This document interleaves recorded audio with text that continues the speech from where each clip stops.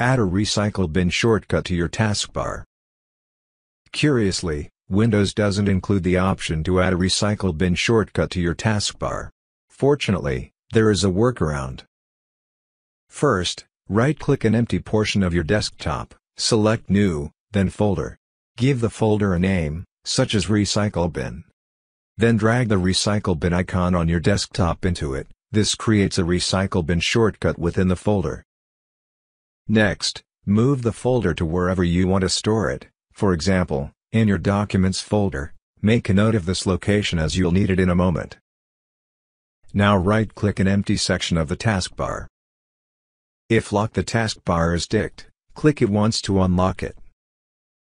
Right-click the taskbar again, click Toolbars, New Toolbar, then navigate to the new folder you just created and click Select Folder.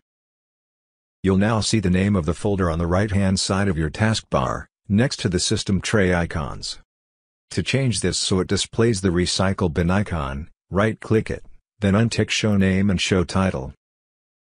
You'll now see the icon, albeit a miniature version. Right-click just below the icon. Select View, then Large Icons, see Screenshot, to make it full size.